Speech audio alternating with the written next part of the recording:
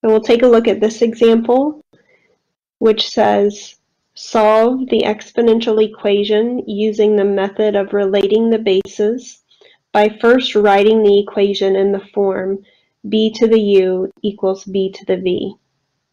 We're going to use this method of solving called relating the bases, and in some textbooks they call it the one-to-one property.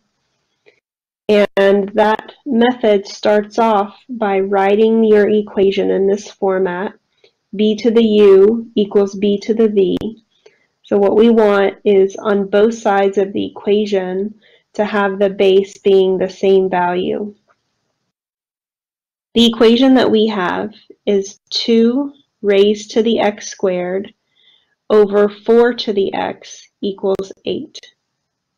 So I want to try to write my equation in this format, b to the u equals b to the v, having the same base on both sides.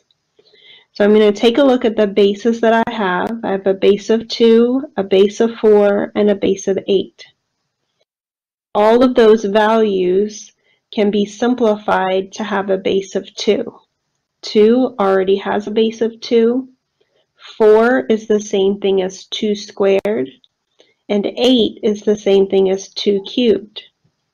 So I'm going to write all of these with a base of 2, hoping that that will lead me to writing the equation with the same base on both sides.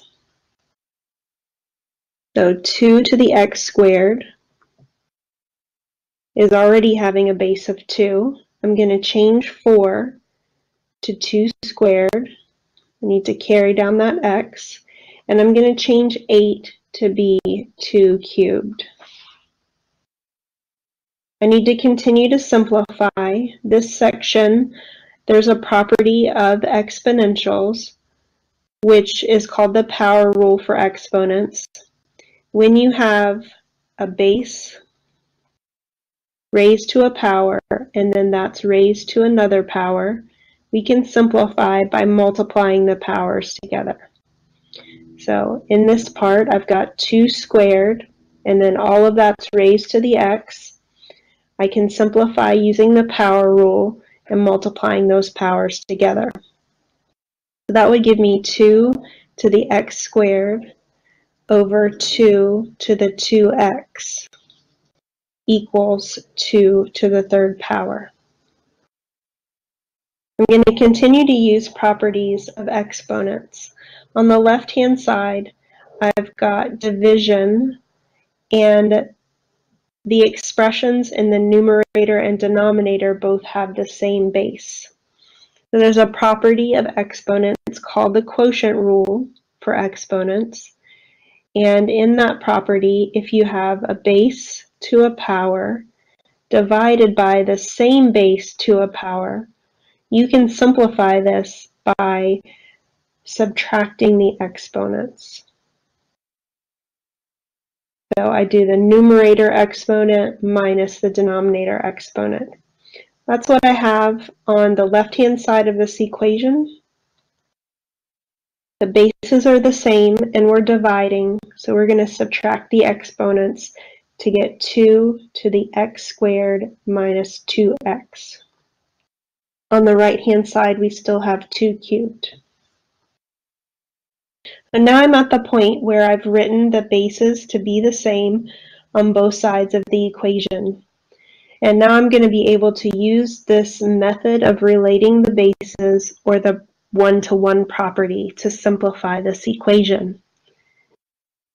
The relating the bases method, or one-to-one property, says that if the bases are the same, then the exponents must be equal to each other.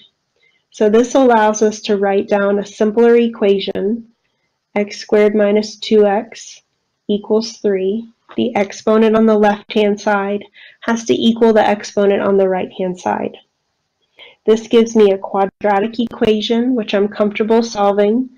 I'll move all the terms to the same side. That gives me x squared minus 2x minus 3 equals 0. I'll try to solve by factoring, but if factoring doesn't work, I can always rely on the quadratic formula. I have x and x 3 and 1. I would need a minus on the 3 and a plus on the 1. I'll set each factor equal to 0.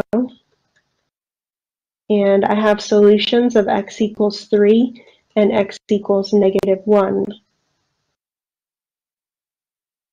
So the solutions to the equation 2 to the x squared over 4 to the x equals 8 are x equals 3 and x equals negative 1.